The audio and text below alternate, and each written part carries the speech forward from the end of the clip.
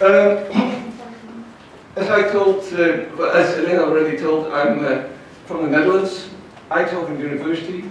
Eindhoven is in the south of the Netherlands, and we have Philips Medical Systems next door, so we have a lot of collaboration with medical healthcare industry, and I spent my whole life in medical imaging. And what I very much appreciate is that I have the opportunity to talk about the very new field, the artificial intelligence, deep learning, convolutional neural networks.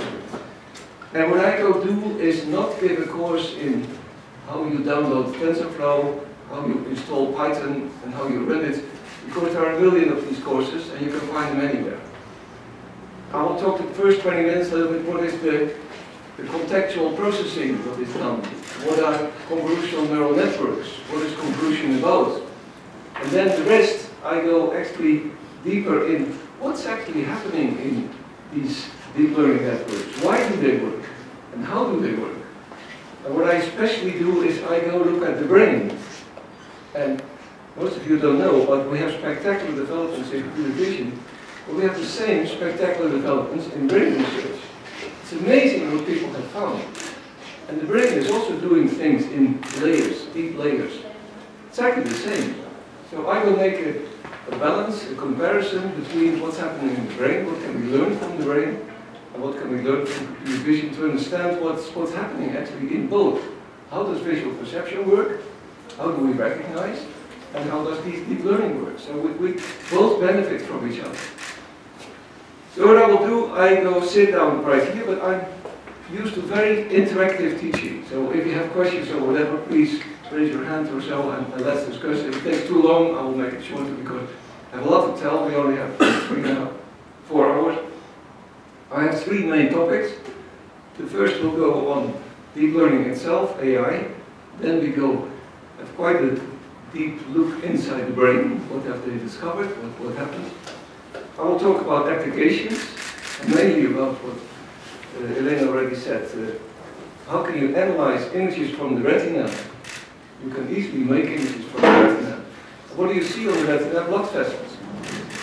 And these are blood vessels from brain tissue, because the retina is nerve tissue, so you actually look directly into the brain. And you can see a lot there. One of the things is you can see the beginning of diabetes. So that's how we do the application. So I'll talk about the retina check project. And then the last hour is let's ourselves play with the software. I brought some software tools and I show you some experiments and we can just play with it. You can download your own images, take your own face, whatever. We're going to estimate the age of you, lots of things. We're going to improve images. So let me sit down.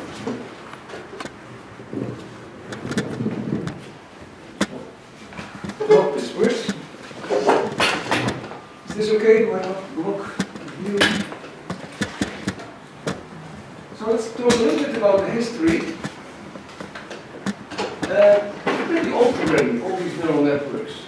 And the field of artificial intelligence started in '84, and actually was a soup factory in the United States, Campbell Soup. You all have seen these cans of soup. And there was a guy who was very experienced with the technology of this company. They had big sterilizers and cookers, and they had tens of plants all over the United States. And these cookers were incredibly complex. 10,000 of cans of soup were in there, and he knew everything. If it was too hot there, and there was some sound there, you had to close that valve.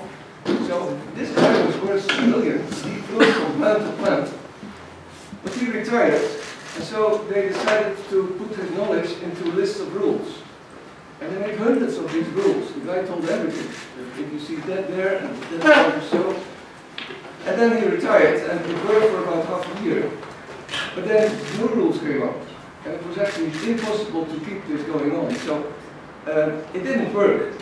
And actually that was the death of, it was a dead-end street. And people did not believe in artificial intelligence anymore. So we had the very big dip. It didn't work.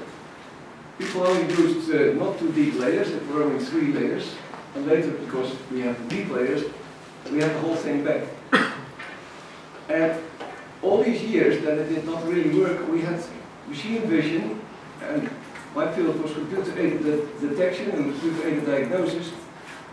And that was a classical pipeline in which you put images or any data. You do some pre-processing, you remove the noise, you do segmentation. And this is then the big step to do feature extraction. So we worked for decades with how to extract features. Gabor filters, all kinds of features that people, edge detection, you name it. But it was handcrafted features. You had to design them. And today you learn them. Then you extract these features and you put them in a classifier. And these classifiers, they could be all kinds of classifiers. People didn't know what to take, so they tried, I don't know, dozens of classifiers. You take support vector machines, adult classifiers, linear discriminators. There are so many classifiers. So that was actually quite nice. It worked reasonably well. And in the end, you get it's called a feature space. So all these features that you measure. Here we measure 3 features, so we get a 3-dimensional face. This axis is how strong is the first feature. The second axis, how strong is the second feature. And then you get clouds. And the blue ones are the healthy ones. And the red ones are the sick ones. And the classifier is nothing else than find the best division plane in this case, or division line. And that worked reasonably well. And then we got the deep neural networks. And deep means many, many layers. And today we go up to, let's say, 150 layers. And all these layers are connected by weights. So these are neurons. And you have the input layer, layers in the middle, these are called hidden layers. And you have output layers. And the input layers could be all the pixels of an image. So you can have a lot of input neurons. And the output is how many classes do you want? Suppose you do digit recognition, you have 10 classes from 0 to 9. Doctors, they only sometimes want 2, healthy and benign. But we have a lot of connections here, and all these connections, how many connections do we have in modern neural networks? Well, it can add up to tens or hundreds of millions. And how do you find them?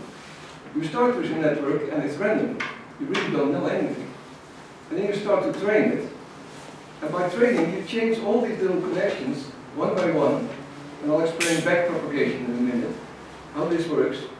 But you have to do a lot of updating of all these weights until this network is really nice and working. And once the network is working, you have a full trained brain, you have an expert. And that's worth a lot of money, because that thing is, let's say, like a medical expert, you put an image in and he gives a diagnosis. So the training is the most complicated part. That takes a long time, but once you have it, and I'm going to show you a whole bunch of trained networks. You can download them, and you can use them for all kinds of purposes, and you will see how powerful they are. That process is called inference. It means you have a trained network and you use it. So we're going to train it, and we're going to do inference. And what do these layers actually do? Well, if I put in, for example, for face recognition, I put in a face. The first layer, and maybe we all know already this, the first 20 minutes is probably pretty well known for all of you, but then we go a little bit faster and a little bit more into what really happens. The first layer is doing edges and lines and contours, doing some very simple detectors of, let's say, primitive features in the image. Later we will see that it is much more complicated than this. We do much more than edge detection. Edge detection is a derivative, and we will take much more derivatives from image. We take not only the first derivative, that's edges, but we also take the second derivative, and the third derivative, and the fourth derivative, and the fifth derivative. But what does it mean, the second derivative? What's the third derivative? We just don't know. I mean, not yet. After this course, you get a little bit an idea. And that's why we need quite a number of filters here. But in principle, they extract some very basic things. I suppose I want to find the nose. Well, the nose has already 3 edges. 1, 2, 3. So I have to combine these edges. And then I cannot look locally, but I have to look a little bit further. And we call that the context. So the processing increases slowly in context. And it has to be an incremental step in context expansion. So we go more and more. So all these edges together, they form the nose. But the nose, the eyes, etc., they form the face. And the face, with the thing, forms the person. And the persons form a group, and so on. So that contextual increment, that's the trick of deep learning. So if we learn the first filters, actually we have a lot of filters, and what is filtering? The Latin name for filtering is convolution. So we do a lot of convolutions. That's where it's coming from. And if I have, let's say, 40 filters here, I have 40 measurements in every pixel that stands here. And that's a lot. So every pixel is now replaced by a whole stack of measurements. So I have this whole matrix of pixels, and every one is a whole stack. That's a cube. And that's called a tensor. So that's why we have TensorFlow. We're going to do a lot of tensor analysis. Is there anybody doing tensor analysis here? The mathematics of tensors? Eigenvectors of tensors, determinants of tensors? Have you heard of it? I did it in the past. Okay. Did you use it?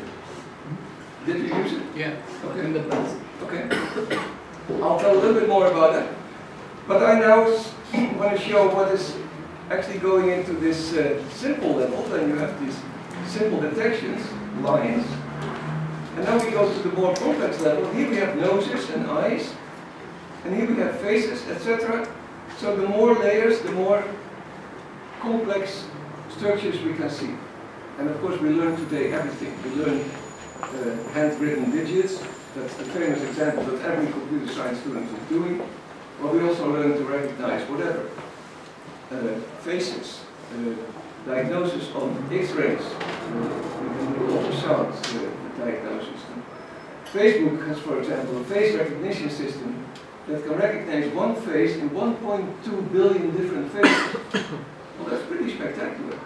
I can recognize maybe 1,000 faces, and then that's a little bit my limit, but I didn't see enough faces. But if I see enough faces, then you can just learn. Well, what I'm going to do is go deeper into vision, and these are the networks that people have discovered in the brain. Here is the cells in the retina, and they go to the back of our head. That's our visual cortex, as we call it. That's the beginning. But from the processing in the visual cortex, it goes to the next level, and all these levels are right here in the back of my head. It goes to, this is V1, the primary visual cortex. Then it goes to V2, V3, V4, V5, etc. And we have about, it's not exactly clear, but about 17 layers in the visual system. And we are incredibly visual machines. Did you know that a quarter of your brain is for vision? A quarter, the whole back of your head. If I put my hand on my head, it covers my visual system. So we have hundreds of millions of visual processing cells, and all these cells do convolutions. So that means if we use images, it's directly used for us. That is why the internet exploded once we used images. And we are also very sensitive for faces, that we have Facebook and so on. If you give a lecture, use images, because we are completely made for images. That's the one thing we are made for. So we do now lots of convolutions. That's why they are called CNN, convolutional neural networks. And it's called hierarchical learning because the hierarchy is going from simple all the way to more complex. That's the hierarchical step. Let's look at some applications. This is a medical application. This is ultrasound. And this is ultrasound from a phantom. And you see here they have some bubbles underwater. And it's pretty noisy. But if you train the system with very sharp ultrasound, the system knows, hey, it should be sharper. And then you give it contours from a noisy, unsharp way. It can learn the sharp way. So now, if you have enough training with sharp images, you can use corrupted, noisy images and make sharp images from them. Well, this is a revolution. If you have very noisy images, because it's very far away, low resolution, low intensity, you make the images much sharper. We even can fill in. So this image was severely corrupted because there was a lot missing. People use this, for example, in old films. You have all these scratches, and you need to fill it in. Well, if you fill it in with a little bit about the neighbor that's not filling in properly, you need to fill this in with books. And this does exactly that because the system has learned the neighboring context, and that is much more complex than just the intensities. And we call this in-painting. And if you want to remove letters or digits from an image, you can very nicely do this. We also have that we can learn not only to improve images, to recognize images, but you can even learn the style of images. So suppose you have Cézanne, that's a very famous painter. He had a certain painting style, so you show several hundreds of Cézanne paintings, and then you ask the network, and it makes a Cézanne painting from this image, because it knows if you have an edge like this, how Cézanne used edges like that. And how Cézanne used to draw, let's say, a sphere, which is a head, and then you say, okay, that style I'll put in there, and then you see it comes out here. And you go make later this afternoon your own face as a Van Gogh painting. It's quite nice. So you learn it with all the sunflower images, and you can do your own tests. But let's see how these things working. And you can do very complex operations. This is a very complex perspective transformation in which you have to fold back the image from a camera, where you have all kinds of non-linear transformations. But you can learn the system how to do that. And then if you put in a new image, it automatically finds the folded back image. So from a panoramic image, you make the 3D image again. So the number of possibilities is getting every day, it explodes. And this is just a very tiny set of examples. I can give you hundreds of examples. And I'll show you some websites where you have these examples. The two famous ones are Nvidia.com, that is the maker of all these very fast computers. They have a news site, Nvidia.com News. Every day they have new applications from deep learning. It's fascinating. It's really nice reading. About self-driving cars, about healthcare. And another one is Medium.com, and I'll show more of that later on. In healthcare, it's exploding. We used to be, we were actually secondary class with the doctors, because they said, yeah, you do a nice job, but you have 86% right, and we are 96% right, 97% right, so yeah, you can assist us, it's nice, and we can do some computer vision, and big companies gave some nice applications. But today, we are the same as doctors, or even better than doctors. So now the acceptance rate is very steadily increasing, and people say, hey, wow, this is interesting. And there's even some of them are a little bit scared. Hey, I'm trained for radiology. Am I still needed? Am I taken over by this whole system?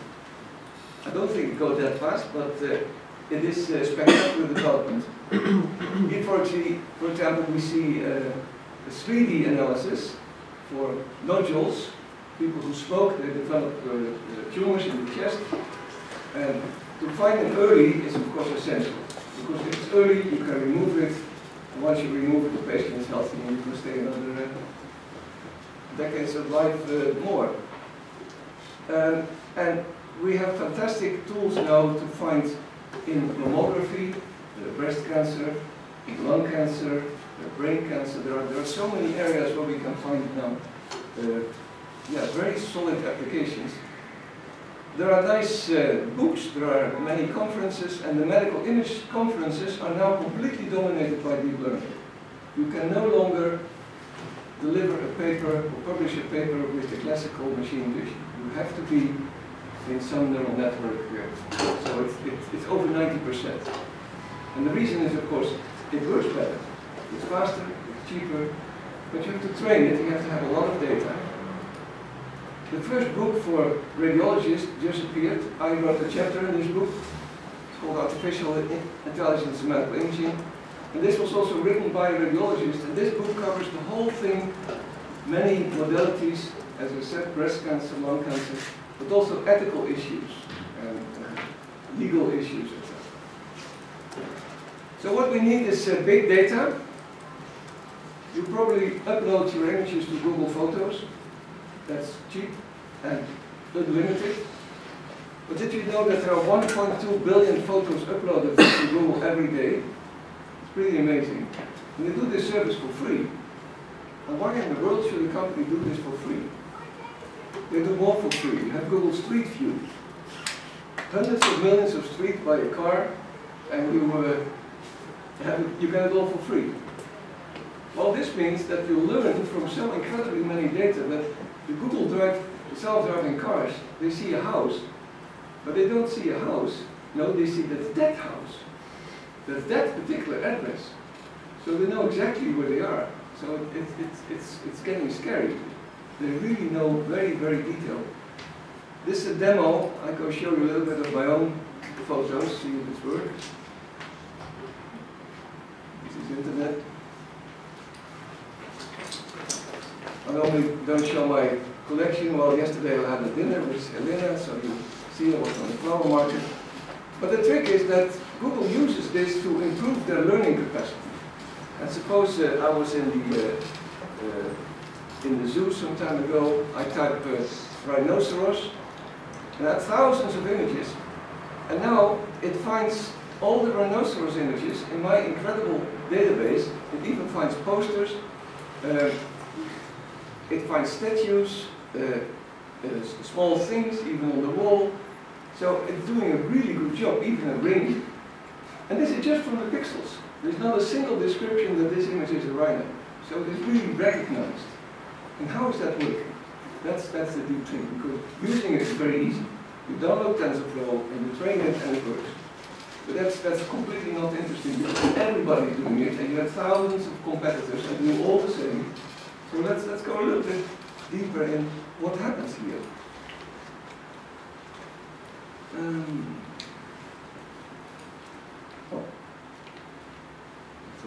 Let's do my PowerPoint.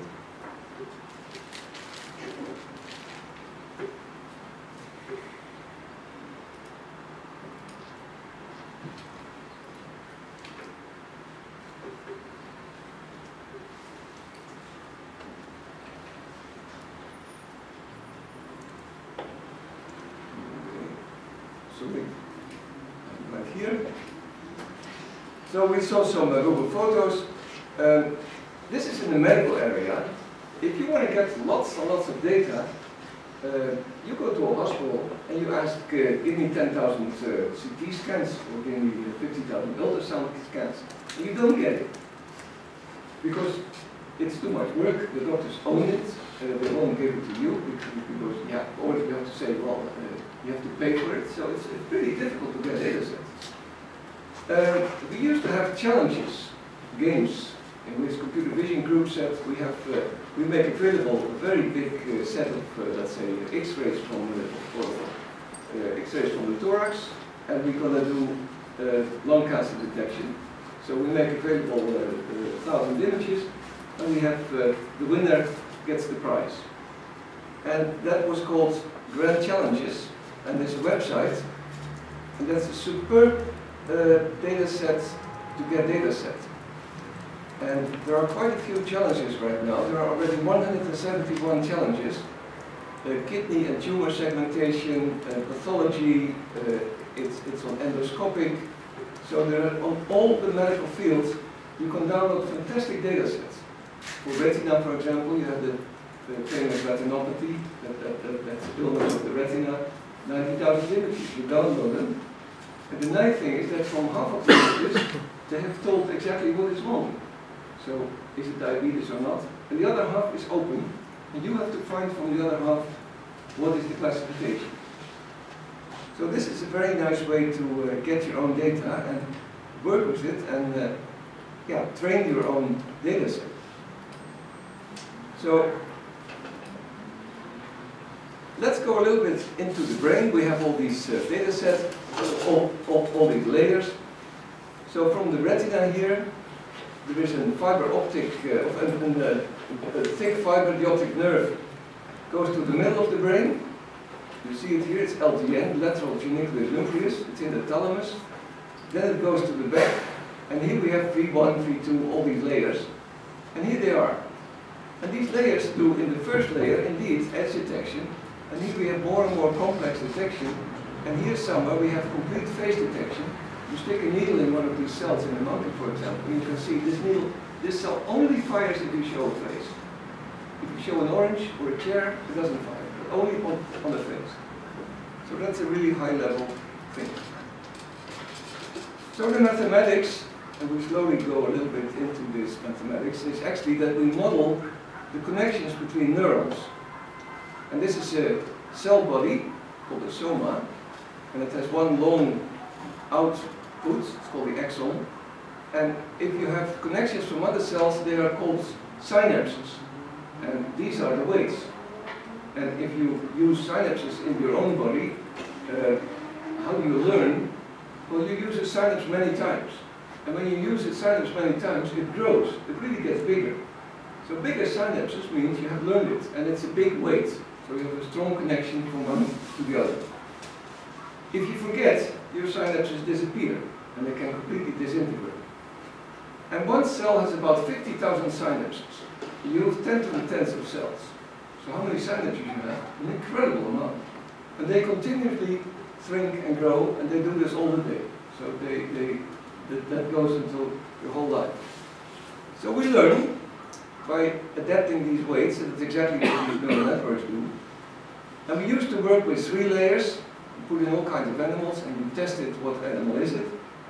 This is it a cat or not a cat? So this is a yes-no output. But all these networks were, as I said earlier, quite disappointing. We had the big challenge that was 1.2 million images. It's called ImageNet. They were made available by Stanford University. And there were 1,000 classes. And there was a big challenge between them. There was a big competition between all the computer vision groups. How many can you classify? So you downloaded 1.2 million images, and then you did your job. And about 5 years ago, there was a guy, Alex Kazewski. In 1 year, he went from 84 to 92%. He made an incredible jump, and today we have 96.5%. So he started to use deep learning, and from that success, everybody jumped up and said, wow, this is so interesting. And now we have this complete revolution. Everybody's now really crazy about it. You cannot do anything else. The reason it's so full here that you're all interested in, hey, wow, this is deep learning, this is the hot stuff. In 5 years, it's all normal, we all use it, and then we don't get this full rush anymore. But it's spectacular. And here you see a little bit the detailed structure of a network. So let me look at the figures here. If this is the input image, it's a small image, 224 by 224 pixels. So it's a small image of something, let's say a cat or a dog. And these are the small filters. And this filter is, let's say, 11 by 11. And convolution means that you multiply all the values of the filter with all the pixel values that are below it. Then you take the next one. So you shift pixel by pixel, and you use that all over the time, and that's the convolution process. So it is a shifting operation. So this convolution leads to a new number here, and the output of all the multiplications, they are summed together. So this multiplication and adding them all up, and it gives you a new number here. But because you do this for every pixel, you get a complete new image. But you do not take one filter, but in this case they take 48 filters. So quite a number of filters. What's in the filters? We don't know yet. We have to first train the filters, because in the beginning the filters are completely random. So we get this stack of images, this stack of numbers for every pixel. And this whole block is called a tensor. But because it is a little bit exploding in data, people say, okay, let's reduce that a little bit, and let's take some averages. So we take here 5 by 5, 25 pixels, and we take the average, or the maximum. Mostly people take the maximum, the highest value. And then you reduce the whole data set 25 times, and that's called pooling. So we have here a layer max pooling. And then you start filtering again. So you do again, and you do 128 filters. You do pooling again, and you do filtering again. And that pooling, filtering, etc., step after step, that is what you have to master. That's the art of designing a neural network. And nobody knows exactly how to do that. How many layers, how many pooling, what's the size of the layers. So what everybody is doing is try and error. Take 17 layers, take 25 layers, take 11 by 11 filters, take 13 by 13. And that's amazing how people do that. It's a lot of hard work, and of course we get now automatic systems that do that for you, and they automate, but it's very annoying that it is heuristic. We don't understand it. There is no beautiful theory yet. The brain is not testing everything. The brain is, when you are born, you learn from the beginning, and you're not testing 20,000 different network configurations. You do it right away, right. So maybe we should look at the brain, what's happening there, how does it do it directly right. But the principle here, as I said, it is going from simple to complex. Lines becomes corners, become squares, become boxes, and then finally become, in this case, a cat. So I saw before, we need big data, and if you have to adjust 100 million neurons in a network, and later we're going to download 100 million neuron network, and that has to be fully trained, that means you have to have 100 million connections. You have to find them, you have to learn them. So you learn them by an incredible amount of input data. Well, these convolutions are today done on these graphics processing units. I'm not going to talk all about this too much because most of you know this. These are actually parallel computers. They come from the graphics from the games. It was impossible to make very fast processing on these images because there was you had to make 60 frames per second, 1 million pixels, and there was not enough processing power. So a GPU does that much faster. And here is what the GPU now looks like. I just bought a GPU server in my group. It has 8 of these GPUs, and every GPU has 3,600 computers on board. So I actually bought almost 30,000 small computers. It cost 30,000 euros, so that's €1 per computer. That's actually very cheap. And this is incredibly fast. So we have now self-driving cars, we all know that. We see that these cars, they see the other cars, they see bikes. This is an example, and that's getting nice. Sorry.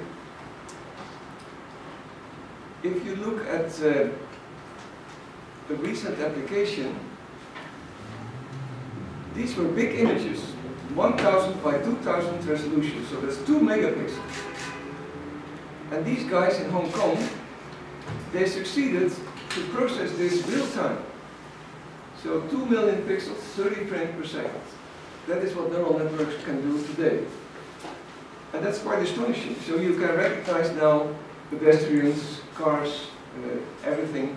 And this is what the self-driving car is actually seeing. And that's real time. So, and it's still the beginning. This has been invented a couple of years ago. What happens in 5 years? Then it is so incredibly much more. They'll do the same in 3D. So it's getting really quite nice. If I go back to I was involved in flower recognition in the Netherlands, and we produce about, I think, 1/3 of all the flowers in the world. It turns out that our dunes and our seafloor is a very nice combination for growing flowers. So we make, I don't know, billions of roses. But there are 400 types of roses, and it was not clear which rose was on the pallet, which rose did the farmer bring. Was it an expensive one or a cheap one? And this is a very big hall. It's about 6 football fields, and every day we have all these millions of flowers coming in. And our computer vision section could recognize which type of rose it was, and that is now currently used for recognition. Okay, we have a learning stage, and now we're going to see what is this learning actually doing. If you feed the system and you put the images in there, you do the convolution, the pooling, the convolution, you get at the output here, in this case, your 1,000 classes.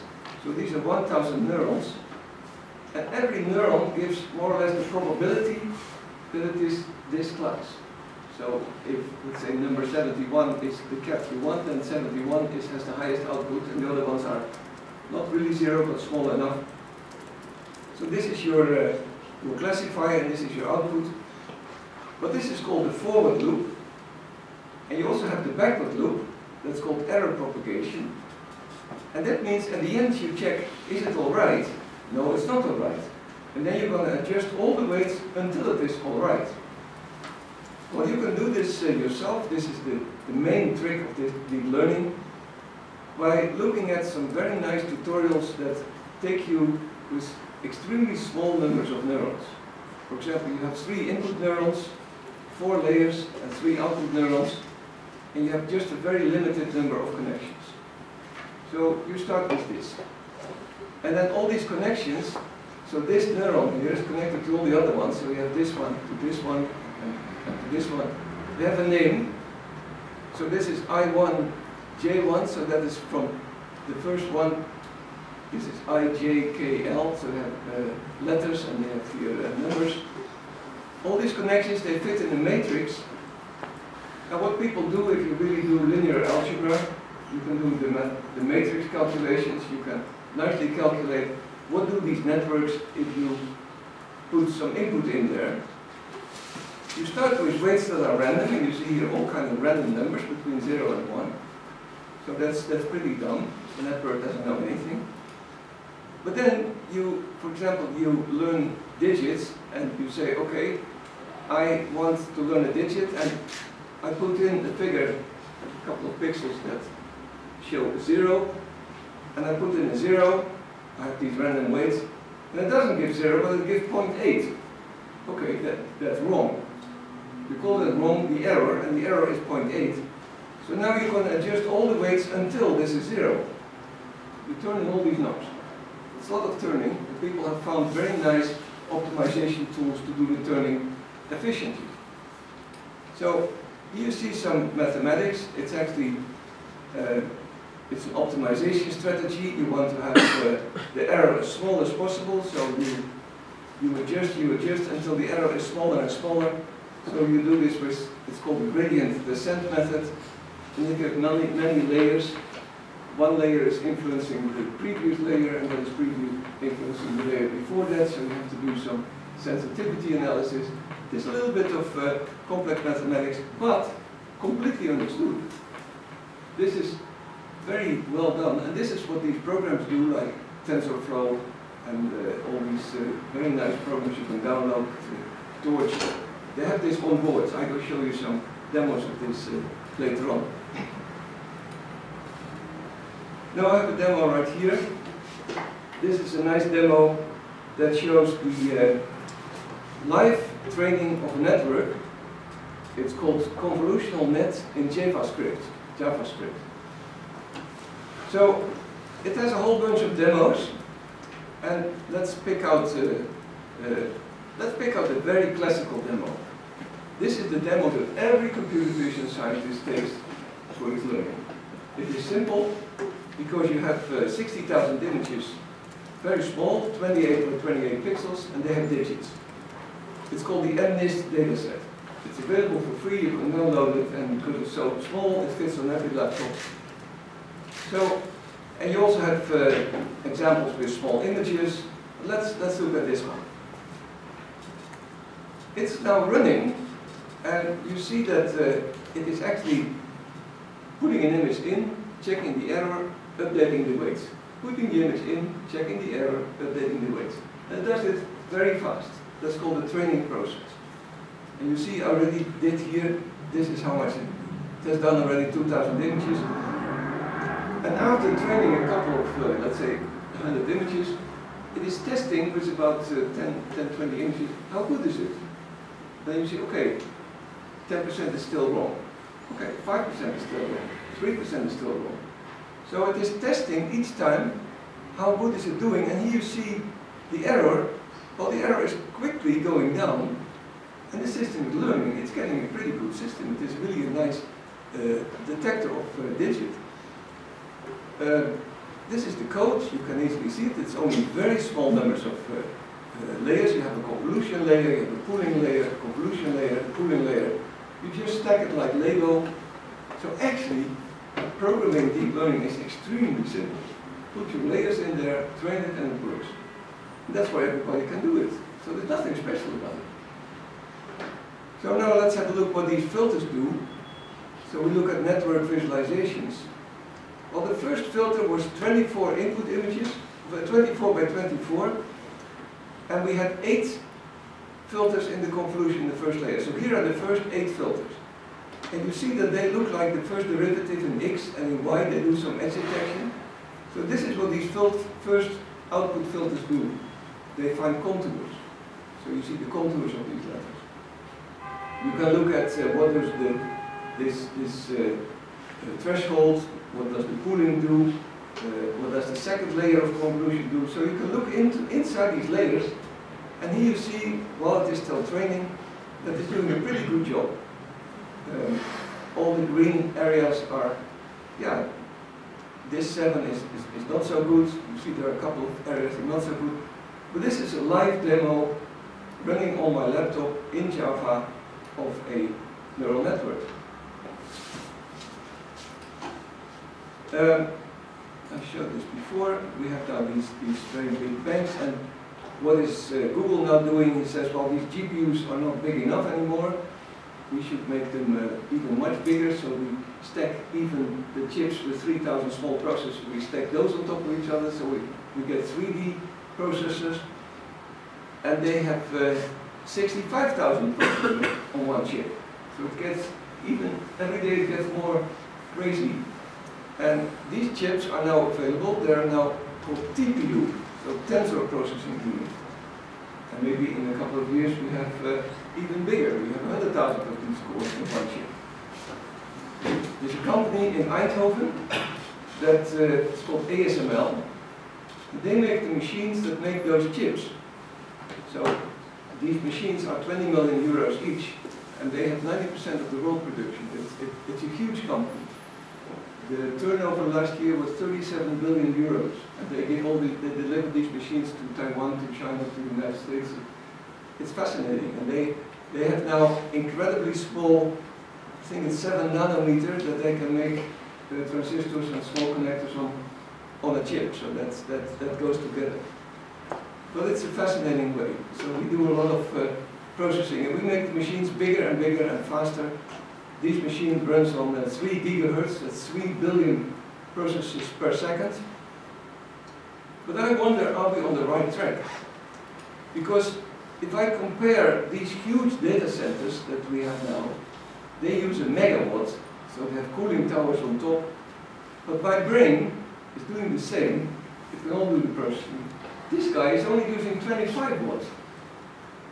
And this is using 3 gigahertz, with 3 million processes per second. And the cells in my neurons, they fire at 6 kilohertz. That is not a small difference. That is not 10% difference. That's a difference of 10 to the 15th. So we do something wrong. The brain is so incredibly more clever than we are that I think we're on the wrong way by getting more and more complex computers.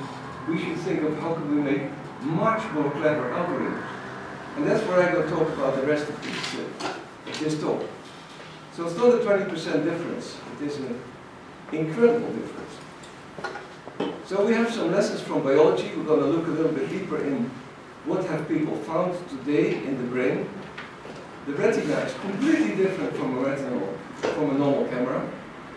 It's very low resolution. You have actually 23 different retinas looking all at the same time. We have only 1 million fibers going to the brain, while we have 150 million detectors. So there's a data compression already going on. That's amazing. And I go show you a little bit what today's models are of how the brain might work, and how this exactly could lead to far better deep learning systems. And the most leading strategy is, how does it save energy? Because we're on the wrong way, we're using megawatt data centers. What we do today is have an infinite variety of all kinds of networks. So a lot of trial and error, and these networks have different layers, different topology, they have branches, they go from narrow to wide, you have different sizes of filters, they are rotation invariant, you have yeah, so many different types of networks. It's fascinating, but it's also confusing because what is missing actually is a unifying theory on how to use it. This is nice. This is a technology from Google. It was released, I think, 2 years ago, and it's called AutoML. And that does all the automatic adjustment of the network for you. So they have a beautiful example here. There was a guy in Japan, and in Japan they have a chain where they make ramen, that's the Japanese noodles, and there were 41 shops where they sold these noodles, all the same product. So it's a bowl with noodles and meat on top. But every cook in these 41 shops had a little bit of different styles on cooking, slicing the meat a little bit thicker. So they collected hundreds of pictures from one shop, from the noodles, from another shop, and then they trained the network, and they want to find out which plate of noodles was coming from which shop. And they were all very alike, but this network was able, 94% accuracy, and here you see the confusion matrix, all the right values are on the diagonal. So from learning a few hundred of these plates, and what network did you use? Well, Google found it out. Google tested 20,000 times different networks, 20,000 different networks. So with 17 layers, with 18 layers, with 19 layers, with all the different. And it does it all for you. And Google is so fast that it found the optimal network. And this means you can use this. You put your data in there, and if it is noodle recognition, or tumor recognition, or whatever, car recognition, or letter recognition, you let AutoML find a network, and it does it for you. So the world today is really easy. So I'm waiting for you to do actually this, and then you will be incredibly successful, earn money, until someone else improves you, and he earns the money. You have to be fast, but the tools are there right now. This is a very nice, maybe you all know it already, it's called medium.com. And if you look at Medium, it is a blog for, let's say, a little bit more scientific things, and it goes about everything. Culture, tech, startups. But if you look at technology, you see there is a whole series here on artificial intelligence. And every day you have an incredible amount of new papers, but here you see machine learning. And that's nice for you to follow, because all these little blogs are more or less tutorials. And they really give you a nice introduction to what is principal component analysis, how different is normalization from standardization, what is k-means clustering, and all these things that you see in these, let's say, terminology are nicely explained by these guys, and I really love it. It's very scientific American style reading, and if you want to start, it has so many examples. This, for example, I saw yesterday. First steps, deep learning using Python and Keras. Everybody's today using Python and Keras. Keras is a kind of a super level on top of Python, and in Keras you can just write simple lines, convolution, pooling, convolution, pooling. So. And let's look at what this guy is telling you. He says, well, I have a nice toolbox for you. And this is easy reading. If you want to go a little bit deeper, and he says, well, you need Python, you need Anaconda, you need TensorFlow, you need Jupyter Notebooks, you need Keras. And he explains step by step, what is Python? Where can you download it? What is Anaconda? What is a Jupyter Notebook?